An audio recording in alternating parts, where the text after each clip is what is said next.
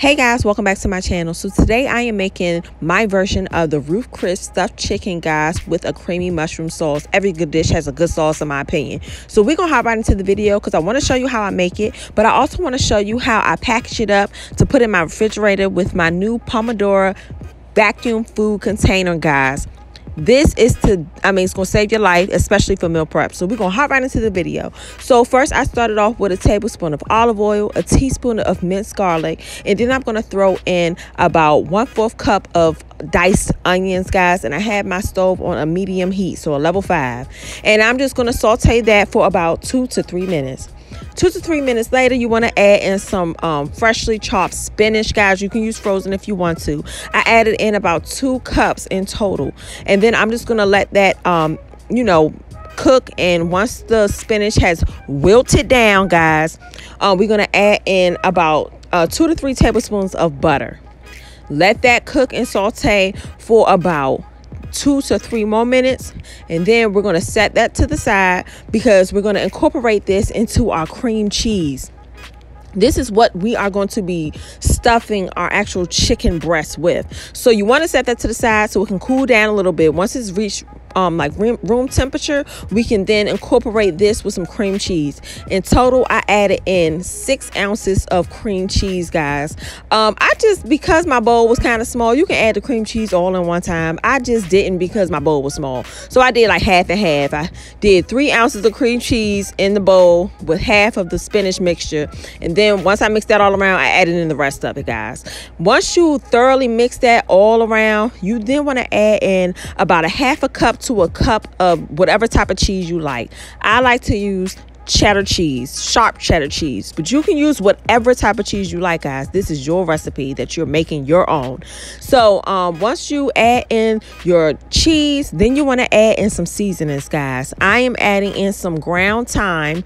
You can definitely add in the fresh thyme. Fresh is always better, of course, but I added in some ground thyme, 2 teaspoons of Worcestershire sauce, and you can add in about a 1/4 teaspoon of ground thyme.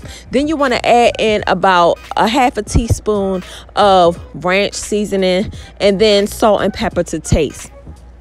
You don't have to add in a lot of ranch seasoning because that ranch seasoning, you just want it to have like a kick to it, like a taste. And a lot of people do use the ranch seasoning, so I'm guessing that's what Ruth Chris, because of course Ruth Chris don't have the recipe out online, but I'm guessing that's what they use in it. But once you have your mixture that goes inside of your chicken inside, we can then move on to our chicken breasts. So all I do is take my chicken breasts, once they're clean, all the fat is cut off, and you just want to make a pocket into it. You can make it as big or as small as you want to. And then once you put a pocket on each of them, then we're going to season our chicken breast on both sides, front and back, with some seasonings. Again, you can use any type of seasonings you want to, but I'm gonna tell you what I like to use in my chicken. So first, I like to take a little bit of olive oil and drizzle a little bit on, rub it all together on the front and the back. That's just to secure the seasonings that we put onto our chicken breast. And then once you do all that, we gonna add in some garlic powder, some black pepper, some paprika, and some Cajun seasoning. We're gonna season both sides. If you guys don't know how much seasoning to use, you can always start off with 1/4 teaspoon or 1/2 teaspoon of seasoning, and just make sure your chicken is covered with each type of seasoning. Again, you can use those 4 types of seasonings. You can add more to it. You can just use salt and pepper. It's your dish. You can do whatever you want to do. But once you season your chicken, front and the front of the chicken and the back of the chicken, then you want to stuff the chicken with the cream cheese and spinach mixture that we made. Stuff that in like just enough in there, because when you cook it, it's going to kind of the cheese is going to melt, and it's going to kind of melt down and out. So you don't want to put too much in there, but you can really take a big spoon and just put a spoon's worth of mixture in the chicken. And then this part is optional. You can take some toothpicks. I take 3, and I just like to put them on the close up the slit in the chicken, just to ensure that all of the mixture doesn't seep out out when we cook it in the oven to kind of like let the chicken keep its form.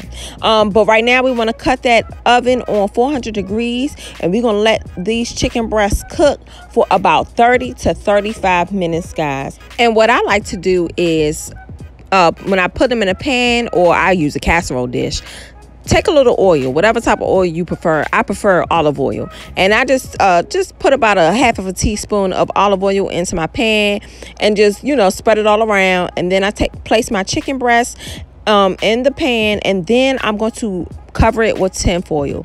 When it reaches that like that last 10 minutes, you can remove the tinfoil so that chicken can get a little brown if you want to. Is your preference. That's what I like to do. But once you place all your chicken breasts in there, cover it. We're going to cook it for about 30 to 35 minutes on 400 degrees. And while that's cooking, we're going to make our sauce, because every good meal got a sauce. So I'm starting off with 3 tablespoons of butter. Once we that butter starts melting, then we're going to add in about 1/4 of a cup of a diced onion. I didn't record me dicing anything today because y'all know my cutting skills ain't the best, and y'all always got a lot to say about it. And then we're going to add in some mushrooms. I'm using Portobello mushrooms that I just kind of diced up. Not in small pieces. They're like medium pieces, but you can leave them whole. You can cut them in half. It's your preference. But I added in about a half of a cup of mushrooms. You can add more if you want to. And then we're going to add in a teaspoon of minced garlic.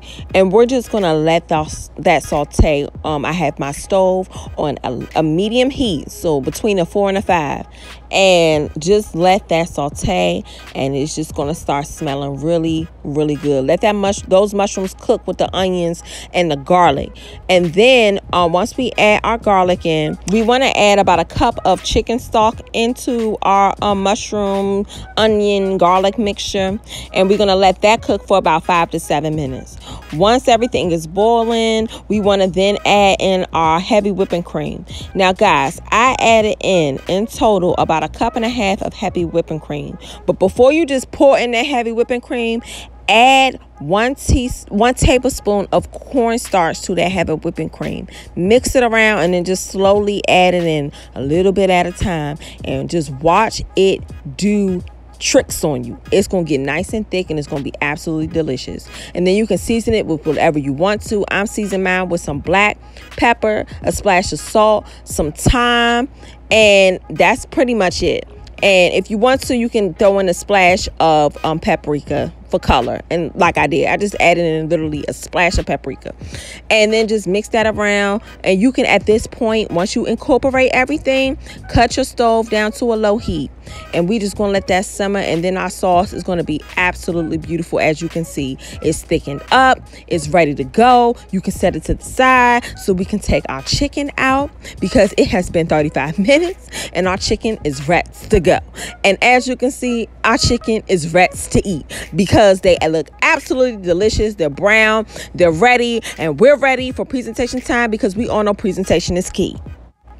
So y'all know I got my white rectangular plate I got from Walmart. And then we're just going to place all 3 chicken breasts on my plate. And you can actually serve them just like this. Add some parsley to it if you don't want the sauce. And that's it. They're going to be nice and juicy, tender. It's going to be absolutely delicious. But if you want to upgrade your chicken, throw that sauce on there, that creamy mushroom sauce. And it's going to take your dish from a level 10 to a level 1,000. Add as much sauce as you want to, ma'am. Add as much sauce as you want to. Throw some parsley on there, and there you got it. Ma'am, there you have it. Y'all know I recorded it so y'all can see what it's looking like on the inside.